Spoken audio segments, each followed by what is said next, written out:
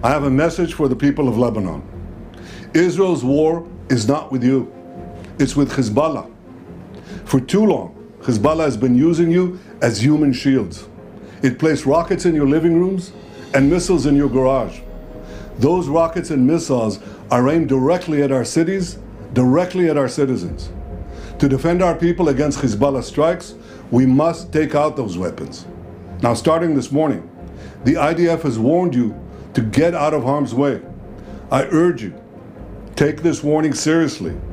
Don't let Hezbollah endanger your lives and the lives of your loved ones. Don't let Hezbollah endanger Lebanon.